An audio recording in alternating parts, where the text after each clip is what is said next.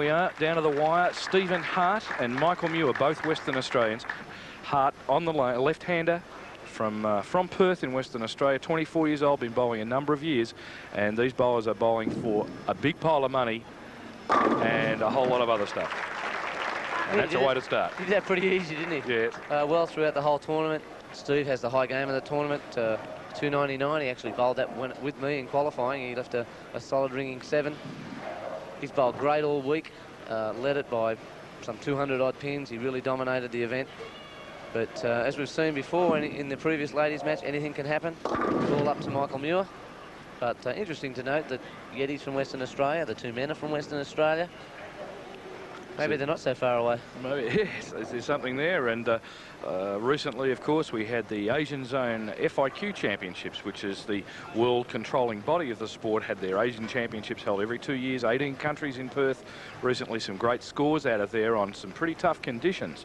So no wonder the Western Australians rise to the occasion when the conditions get a little hard. Well, that was a good spare, Steve. Yes, it was great. It was a great event over there. Obviously, they've come over here pumped up. They've seen the best in Asia over there playing, and they've said, let's go over and take the money. They've both bowled well. Michael Muir's bowling very well. He's changed balls from the previous match. He used the Rhino Pro before, but he's just going to go out there. He's got a spare to start. Steve Hart with a strike. Again, he's the underdog. He has to go out there and do it all. And a great shot. Well, Michael Muir is 27 years old. He's a courier from Western Australia, commenced bowling in 1983. His current average in tournament play throughout the West is 202. He has a high game of 290, which is 10 off the perfect score.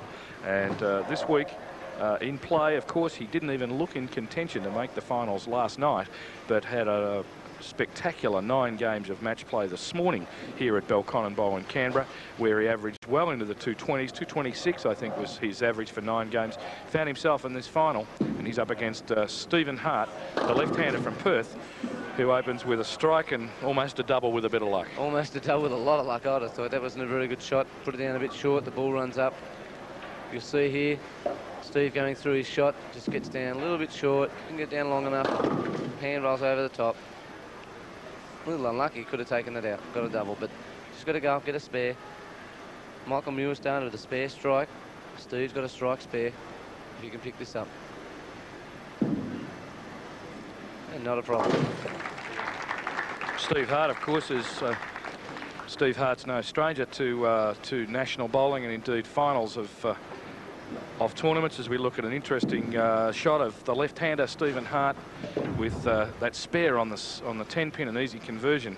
Hart commenced bowling in 1985, and only 3 years after he started, in 1988, he won the South Australia Cup in January of that year and picked up his first major national tournament. And in fact, a rocket start to the top of 10-pin bowling for Stephen Hart, and he could well go on and take the prize of all prizes here in Australian bowling each year, the South Pacific Classic, which of course goes with a first place cheque of $4,500. The runner-up in this match will receive $3,000. Graham Smith, of course, who was defeated by Michael Muir earlier today in the preliminary final, took $2,500 for his third place. But Stephen Hart now concentrating on converting this spare. Should be an easy one for him. A good spare. Steve Hart's an excellent player. He's just got such a good approach. He's just through the line. He's got a nice even speed, nice even tempo. He just strokes through the ball and lets the ball run up. As I said, his 299 game was a great game. Unlucky to shoot 300, and I noticed in his profile he's bowled 299 twice now, so he's a great player. But it's all up to Michael Muir. He's got a strike up. He needs to get a double to put some pressure straight on Steve. Terry, it's interesting. He had trouble with his equipment in the preliminary final round, or the first match he appeared in, wiping his thumb there, and obviously released that ball badly. Could he have thumb problems, or is it a bit of nerves, the lights? We'll see this release. He clearly drops it. He loses the release off the thumb. I'd say it's more tension than anything else. It's tension related. He's used the ball to average 220 odd today to come into the final. The ball's probably not the problem, but the lights, it's very hot and very sweaty underneath the lights, and a lot of tension to go with it. The palms start to sweat, And it's just a matter of he's just got to settle himself down and get some confidence to get rid of the tension. He just has to get control of himself and do a good job and keep some pressure on Steve. But he has to pressure Steve. As in the previous match with Kara and Yeti, Michael's the underdog. He has to come up. Everyone expects Steve to win. Michael has to win twice. So he's just got to go out and do the job. But not with shots like that. He's definitely not releasing the ball as well as he did in the match play segment. I thought the first match he was a little fortunate to win with Graham opening the 10th, but Michael here, he's gone spare, strike, spare. He's got 58 in the third. Steve strikes. The match is all tied up. Well, Michael Muir has certainly got some credentials. He's represented his state of Western Australia on 7 occasions. Certainly great credit. And this year he's the captain of the Western Australian men's team that'll play shortly in the Walter Rockway Trophy Tournament, which is the interstate teams event held in conjunction with the Australian Nationals each year. As we look at Muir's form for that conversion of the 8 spare in the 4th frame, his total 58 in the 3rd, with that spare working in the 4th. And if Stephen Hart strikes here, as Terry suggested, the match is all tied up in the 3rd frame. Michael there watching what's going on. I don't think that's such a good idea, but let's see what Steve's going to do. He needs to get up, get a strike, put some pressure on. And he crosses over to his opposite pocket, the left-hander's Brooklyn pocket, as it's called. The traditional 1-2 pocket is the way the ball should hit the pins, but it doesn't. It crosses over, but the 9 count, not too bad, and an easy 8-pin conversion, taking the score to 57 in the 3rd for Hart, 58 for Muir. Hart down by a pin.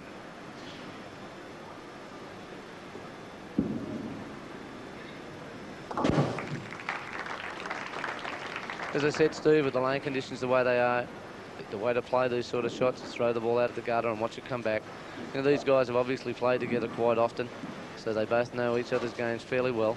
Actually, would probably help both of them, in fact, because of playing together so often. Here they are out there, and I'm playing on TV, probably for the first time.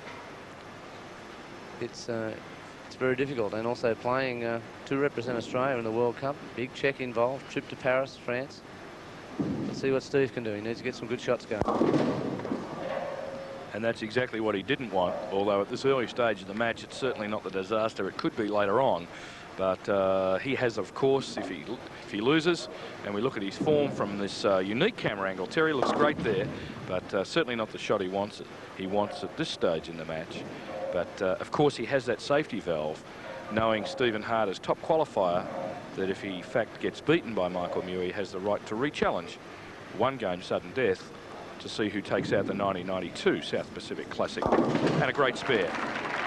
That's a great spare. Just clips the head, just clips the 7 pin, and the head pin goes around. That's how he wants to pick it up. That'll give him a bit of confidence. But it's all up to Michael. He's got up now. He's like, if he strikes, he can be 5 pins up.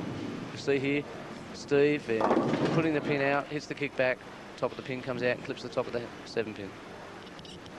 Michael just needs to get something going. If he can get something going early, it's going to open the match up a little for him. Looks good, Terry. That Great. was great shot. It's a little more aggression from Michael Muir, and an aggressive player he is. He was runner-up in the WA Gold Nugget tournament early this year. He won the Kelmscott Classic here earlier this year also, so he's had a good 92, and he was 3rd in the New South Wales Open, one of the top events on the East Coast each year. So Michael Muir has great form, averaging 202 currently in tournaments throughout Western Australia, and as we suggested earlier, has a high game of 290, and his form in this tournament, he averaged 206 for the 43 games of the men's division of the South Pacific. And that's exactly what he wanted. Came out 2 good shots. I think when he left that, when he missed the head pin there and he went for the spare, I noticed that his spare shot was exactly where he wanted his strike shot to be. So maybe he made an adjustment with his feet and used it as a bit of practice. That makes good sense, a good thing to do when you're in a match like this. And he's come back out and come up with a double. As it stands now, Michael can be like, with another strike, will be 108 in the 5th. Steve strikes here, will be 93. It's like a 15-pin deficit, but Steve's got 2 shots. He can get up, get a double, and he can get 10 back. Looks good, and a great result. He liked it, took off after it. That was a great result. That's exactly what he wants. Terry, we've seen two left-handers in the grand finals here, Stephen Hart from Western Australia and Cara Honeychurch, of course, in the women's grand final. And although defeated by Yeti Jacobs, certainly was the dominant force, at least through qualifying and match play. Why have the left-handers seemed to come to the fore here in Canberra this week? Well, you know, we recently had a tournament. Left-handers finished 3 out of the top 4 in this centre this week. But both left-handers have been dominant. It's purely because, not that there's a left-handed shot there, but purely because the right-hand side, there's so many more right-handed bowlers bowling than there are left-handers. Plus the lane conditions, as I said, it's a high-lineage centre. And it's purely just worn more on the right-hand side than the left-hand side. The lane conditions are exactly the same on both sides. It's just that the left side's a little bit better, so it's a lot less used. You got 90% right-handers and 10% left, so that's merely the reason. There's no real other advantage other than merely wear and tear. It just happens. There's some centres that are going to favour left-handers and some that isn't.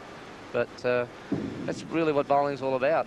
If the same people were dominant all the time, then you know, hey, left-handers wouldn't play, and that's really not a fair game, is it? You know, like, it's horses for courses. But as it stands now, puts Steve Hart, 113 in the 6th. Michael Muir, if he gets up, puts another strike in. He can be like 108 in the 5th with a double up, so he can extend his lead with 1 more. And he's already in front. So it's all up to Michael at this stage. But it'll be interesting if Michael does get up and win, that both left-handers being dominant throughout the event get up and lose in the final. Well, that 3 strikes in a row wasn't to be. Again, concentrating on his hand and the perspiration. See Michael Muir's form here at the line. Again, a little bad release from him. I'm sure he's not happy with that part of his game at the moment. And an easy conversion under normal conditions for a bowler of Michael Muir's talent. Let's just see what he can do to take this fairly simple spare. He does so, although they always worry me when they make that shot from the left-hand side of the approach. Really traditionally. Steve, I did that. Yeah, Terry, that's why I'm worried. And perhaps that's why you're here. It probably is, but I think you're a brave man saying it's an easy spare. I don't think any spare out there is easy. Well, certainly under those conditions, that's right. Especially buckets and combination spares.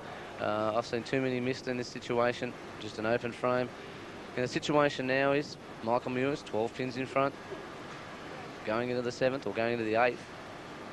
He wants to get a strike up and sit down with 10 up and see what he can do. Oh, great shot. Great shot. He's in good form, Muir. And although he has to do this the hard way, if indeed he wants to represent Australia later this year in the AMF Bowling World Cup in Le Mans, France, and take that $4,500 first place check, he certainly has his eyes set on that prize. But Stephen Hart, a young man who's won a major national title, certainly some years ago in 1988, he won the South Australian Cup, as we said earlier, represented Australia, the Australian youth team in the Philippines, in Manila, in that same year. Then had a little time off from the sport, and certainly making his presence felt back in the game at this level this week in Canberra. And that's why, Terry. That was a great shot.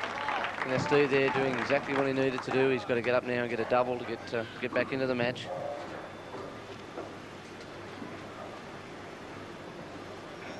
But let's see what he does. He really is a stylist, isn't he, Terry? Stephen Hart. He has that traditional solid left-handers game. Very, very much a stylist. He is very much so. I think Steve's got a great game. He just maybe needs to get a bit more leverage at the line, a little bit more lift on it, throw a bit more ball. He's out there using the new age ball with the tacky surface that really does grip the lane. That's the double he requires. Being 12 down, the double there is going to pick him up. But again, let's do the replay. Carries all the pins, get the good swishing strike, which I was saying before. A lot of the men now play for the swishing strike, and that's the way they like to see the pins over. But Michael Muir's got a strike up, and he now gets to finish the match out. If he can strike out, he shuts him out. So it's again all up to Michael. Let's see if he can get a strike here. This one he needs, though. If he can get this, it'll look real good. And he does. And he does. It was a great shot. So both bowlers finding their way into the pocket. The left and the right handers striking here at the closing stages of this very important match. Of course, if Stephen Hart is defeated in this game, he does have the right to re-challenge, and it'll go to one more sudden death game. Michael Muir, 145 in the 7th frame, but has a double working in frames 8 and 9. and he's now on the approach to make his closing frame, the 10th and final frame. And certainly the door is open for him to push this event into one more game. Well, if Michael strikes here, he can. If he gets strike and a 9 spare, he'll shut Steve out. He needs a strike here. And leaves just the 3-pin. The ball crossing a little off the to the left of the head pin. 174 in the 8th frame with that strike in the 9th, and this spare to make 194 in the 9th. A replay of Muir's form with that 3-pin remaining. That's right, Steve. And Michael Muir can go spare strike for 214, but Steve Hart has to now strike at least all the way because of the low count. Steve can strike out for a possible 223, so he has to strike out all the way because of the low counts that during the match. Michael needs to strike here. If he can strike here, that'll mean that Steve will have to go all the way. Otherwise, if he gets one more and then gets a 9, they're into a re-challenge. Yeah, he can shoot 212, which is 2 pins short, so he has to go. He can punch out for a possible 223, but Michael needs to strike here. If he gets a low count, he can open the door a little for Steve. Okay, the 9 taking his total to 203, taking his total to 213, excuse me, and we'll just see what happens here. This is the replay of the final ball of the 10-pin, solid 10-pin, the 213 game to Michael Muir. And Stephen Hart, with 2 strikes working, a strike in the 8th and a strike in the 9th, has his destiny in his own hands, Terry. If he strikes here, well, he has to get 2 strikes. 2 strikes, gets a double in the 10th, taking them one at a time. He's on his way to Le Mans, France for the AMF World Cup. Let's just see what this young man from Perth can do. Didn't give it much of a chance at all. No, he didn't. Again, as I've said, that the lane conditions during the week have been such that the left-hander's had a bit of an area. The right-hander's had an area as well. He sent it out a little bit wide there, but we've re-oiled before the TV show today, and with the television lights, the lane conditions change a little bit. It's a little bit different. And one thing that is going to help the second place getter, or the challenger, although Steve has 2 matches, the format that we've used today, Michael Muir comes in, he just gets to bowl 2 matches straight against Steve. On other stepladder occasions, it's a progression where they just continually keep winning, and it's hard to win 3 or 4 matches in a row. But Michael's had a bit of a rest. He gets now just to come out and play Steve and play 2 games. So it's a little easier, I think, for the challenger this way. Like I know last year I had to come out, beat Rob Zickman, and then turn it around straight away and then play Jason. And this week we've alternated between the ladies and the men's, and I think that's a bit of an advantage for second place. Wow, there's a finish. One straight through the nose for the big 4, but fortunately it's doesn't have to go back and get it. It's effectively meaningless. A 196 total to Stephen Hart. Michael Muir's 213 game means we're into a sudden death challenge. 1 game here to decide the winner of the 1992 AMF Coca-Cola South Pacific Classic at Belconnen Bowl in Canberra. And of course we'll wait to see that result. Terry, we're down to the final game now in the AMF Coca-Cola South Pacific Classic for 1992. Stephen Hart, top qualifier, has the right to re-challenge. Michael Muir, he's obviously elected to do that. It goes without saying. And he gets off to not quite the start he wanted, but a 9 count. Well, Steve, as we've seen, the left-handers have been dominant all week. They've led the tournament very convincingly. Cara struggled to get the ball up to the head pin. When she did, she couldn't get the carry. Steve's having a similar problem. So obviously the left side's changed a little here on the TV pair for the telecast. Again, you can't overemphasise the fact that there is a lot of heat out there, a lot of lights. It's a totally different situation than bowling the match play, and it's maybe a bit of an advantage for the right-handers at the moment, but that's not to be. Like I noticed at the end of the last match between Steve and Michael, the camaraderie between the 2 of them. As I said before, they've played each other a lot, and it's just going to be one heck of a match, and whoever goes, and I think both are going to be great ambassadors for Australia. No question at all. Both will do a great job, whoever wins this tournament, and flies off later this year to France. And there's a lazy 7-pin, not quite wanting to fall, but the full count for Michael Muir in his opening frame. And he's got good form. He's a solid player. Of course, a man who didn't even look like he should make this final last night.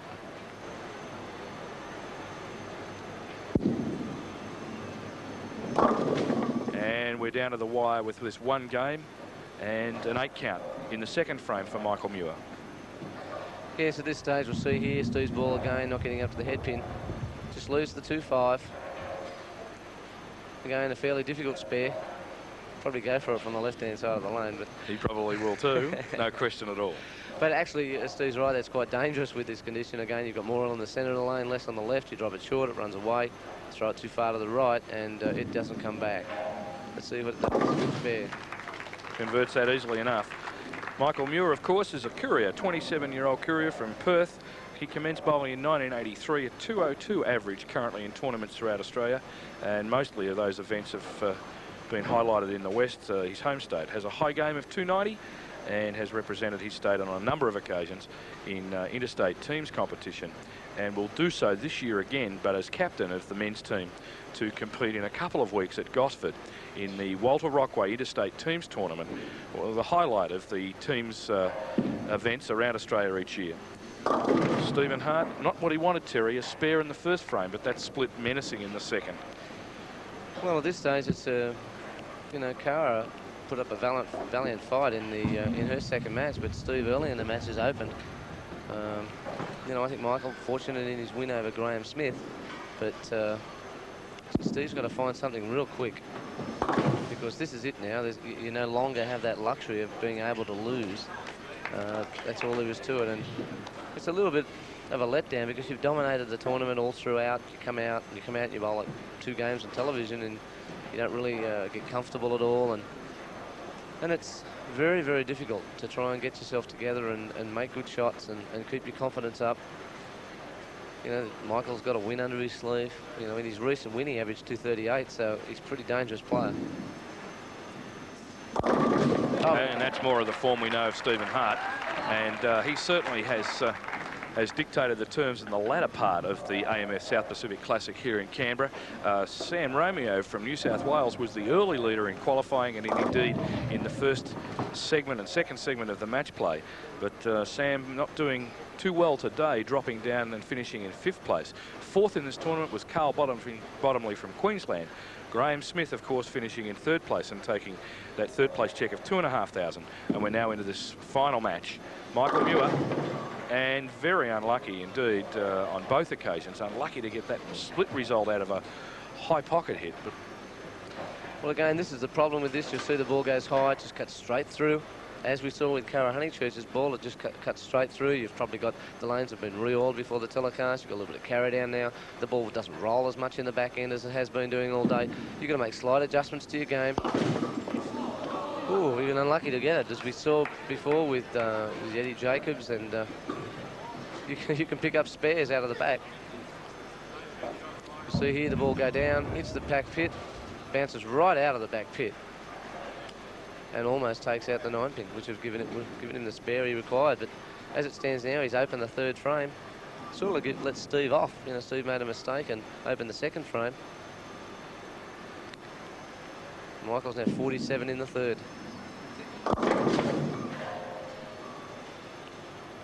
That wasn't a very good shot either. As he sort of maybe overcompensated a little bit. But one thing that is, you know, as I said, with the lane conditions, the lanes are playing a little tighter, and you really have to throw the ball a little bit differently to get a good reaction.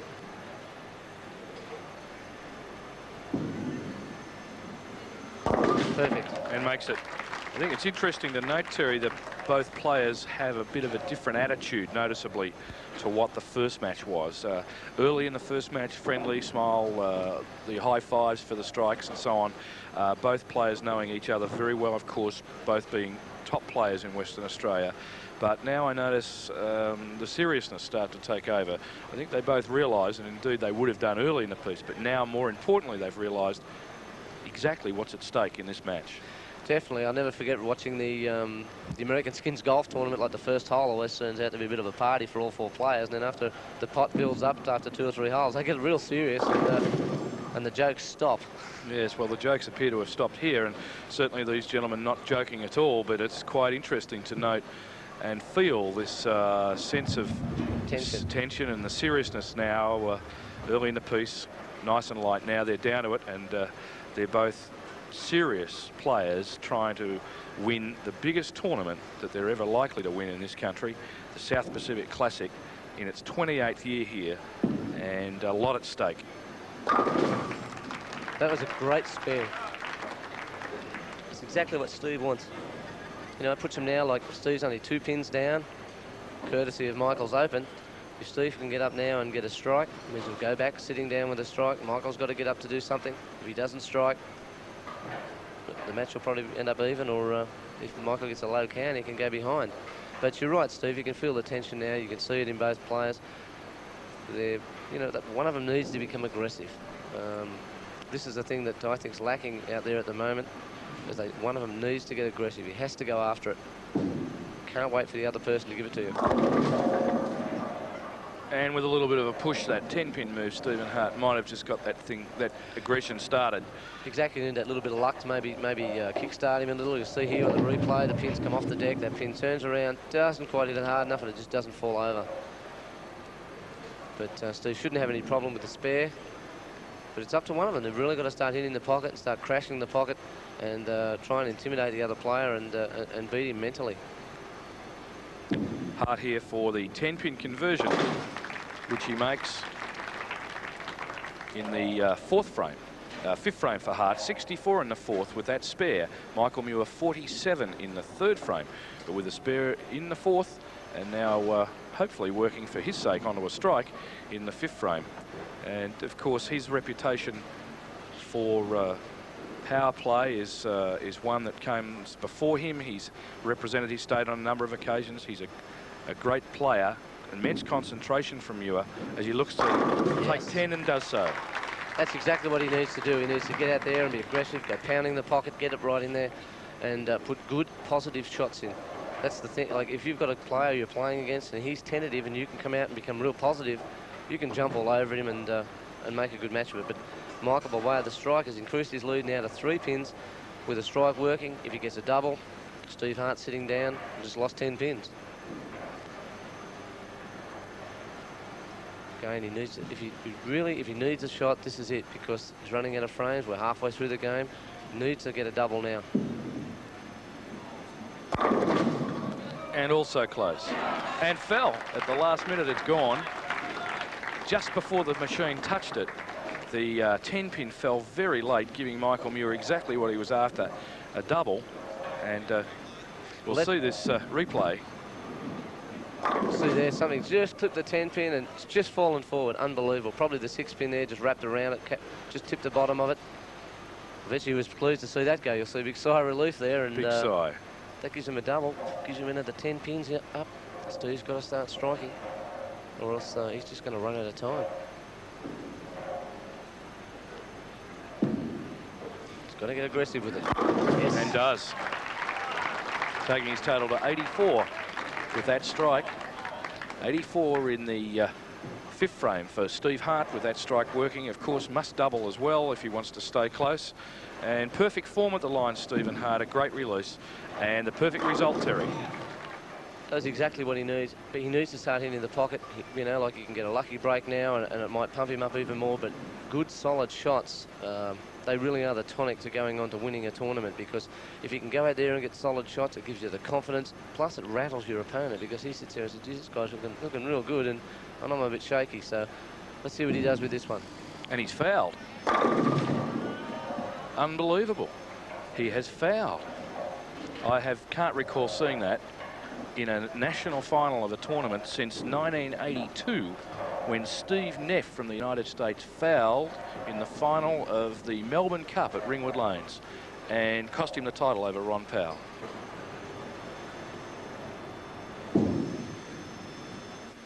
And of course, way to the left and shattered his confidence. And well, Michael Muir was just sitting there shaking his head, saying, like, Steve Hart struck on the shot. It would have given him the double that he needed. It would have really made the match all up, like would have squared up the match. But, you know, Michael, you know, his teammate, and I'm sure he's bowled with him in Rockaway before, and just shaking his head saying, oh, hey, I don't want to win this way. But that's an unbelievable error from Steve. You can see him there. He was obviously shattered by it. But really, it was after a strike, and I don't think he should have sat down maybe and got his composure a little bit and thought, well, you know, like it's a bad blunder. But I can remember myself, I bowled a television match, I threw a gutter ball and still got up and won with the 230 game. So. And Jason Dowse, of course, last year in this tournament, did the very same thing and won. Exactly.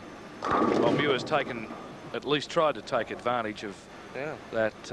Well, I don't know whether you call it a mistake. Do you say how sorry you feel for him? I mean, how many times would Stephen Hart have fouled, crossed the line, the black line at the that separates the approach area and the start of the lane? And of course, if you foul, you get no pins for that ball. So effectively, his total for the 7th frame was a total of 6 pins, taking Stephen Hart's score to 106, trailing now a long way from Michael Muir, who struck in the 7th, now working on the spare in the 8th. Well, if he spares here, it's like 30 pin deficit. It's just like gone from being 3 pins behind to 30 pins behind.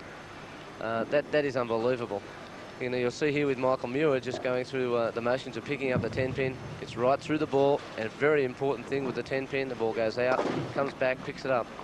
As you said, Steve, in last year's match, Jason Dowse did just about everything wrong. He split, he opened frames, he threw gutter balls, but because he's a big power player, he came out, threw the strikes when he needed it. That's exactly what Michael Muir should have done. When he fouled, he should have come back, recomposed himself. I think it got to him too much. And, you know, I think even maybe Michael even feels a little sorry for him at this stage, but that's the game. You know, this is sport, and that's what it's all about. But that's unbelievable. I don't think anybody fouled in the entire South Pacific. And you've got like 80 players playing. Yes, well, we had a total in fact, of 176 for the field all up. You said 90 men, 54 women, and then 36 juniors from 5 countries. And I would think, as Terry has just said, nobody would have fouled during the entire event. It's just such a basic error. He's 106 now in the 7th frame, 133 to Michael Muir with that spare now, 143 in the 8th, plus his bonus from his 9th shot.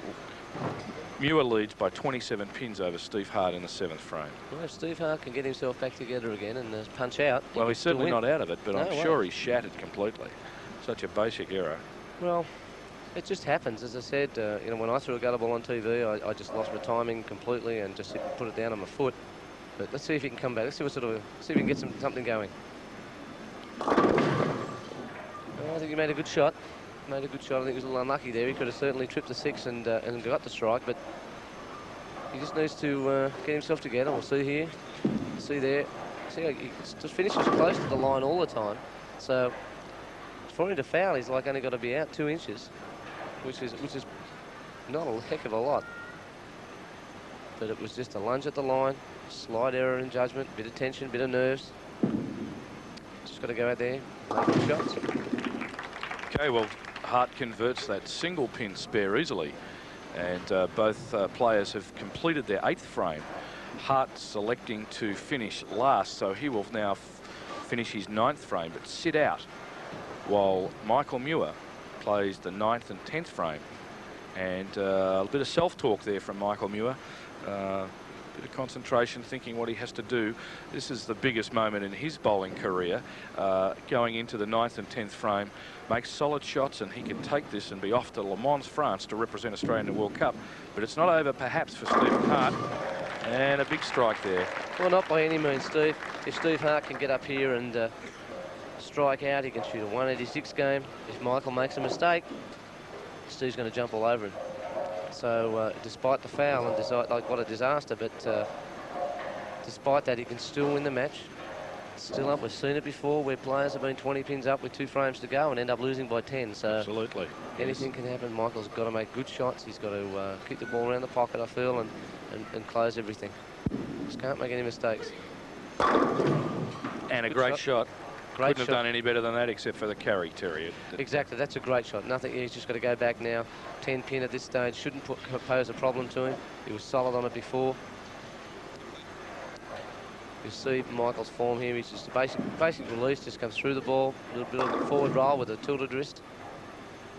At this stage, if he spares and strikes spares, just some marks out, he shoots 192, and if Steve strikes out, he can shoot 186. So if Michael makes any errors, Steve can still jump all over him, just like Jason did last year. Absolutely, and he's made that spare in the 9th frame. 152 in the 8th with the spare that he's just working now in the 9th. 162 plus the bonus ball. possible 202 game. And we already are aware that Hart can only make 186. So Muir now needs a count. Strike would be great for him. A spare is all he needs to stay. To start learning to talk French. Absolutely. See what Muir can do under pressure. This is the most important shot of his career, and does he make it work for him? That was fantastic. That was such a great shot. By doing that, he now shuts Steve Hart out. Steve has no chance of winning, and well, right now, even his second shot of 6. This shot took Michael Muir to the AMF Bowling World Cup in France, and what a great shot it was. What a fantastic performance by this young man who looked absolutely out of any contention last night. He's averaged 226 in 9 games of match play today to make this final. Just beat Graham Smith in the preliminary match, beats Stephen Hart, and beats him twice. That's right, and also, Steve, like his first match up in the match play this morning, he lost with the 279 game. So he sort of, probably when he started out with 279 and lost to Graham Smith's 280 game in the match play, he probably thought, well, this isn't going to be my day. Well, I think he was wrong. He was absolutely wrong. And a big sigh. He's just realised what he's done. A smile, yes, it is a smile too. And why shouldn't he be happy? Michael Muir, the captain of the Western Australian men's team, is on his way to France to represent Australia in the AMF Bowling World Cup, and with it he'll take $4,500. His total 192, certainly below his average for this tournament. Muir averaged 206 for the 43 games, and is he a happy fella? And why shouldn't he be? Oh, he certainly is. I don't think he can stop smiling. I think he's just sitting there going, what the heck has happened here? You know, probably last night he was thinking, well, you know, let's go home again and come back next year. And, well, he definitely is going to be coming back next year now. As we look for the totals from Stephen Hart, and, of course, who will know what would have happened to this match if Hart hadn't have fouled on his first ball in the 7th frame. And then, of course, shattered, I guess, by that, was only able to muster a 6-pin count, which dropped him way off the pace. And Muir, of course, picking up on that opportunity, a 192 game. And this 7 count for Hart and an easy spare. He has a possible 166 game, depending on this count, but it's all over as far as the Western Australian boys are concerned. Stephen Hart will have to settle for 2nd place and $3,000 check. Graham Smith, of course, in 3rd for a $2,500 check. But the big winner today, not only 10-pin bowling, but 10-pin bowling in Western Australia, with Yeti Jacobs and now Michael Muir, just a happy man, off to Le Mans, France, later this year, to represent Australia in the AMF Bowling World Cup, singularly the most important amateur bowling event in the world. Stephen Hart's total of 163, and both fellow Western Australians congratulate each other on what a fantastic result we have here for bowling in Western Australia, and indeed what great bowling we've seen for the junior division of the South Pacific Classic boys and girls, and now, of course, the women's and the men's finalists. The winners going on their way, Yeti Jacobs and Michael Muir, off to Le Mans, France to represent Australia. And that's all from Belconnen Bowl in Canberra for the 1992 AMF Coca-Cola South Pacific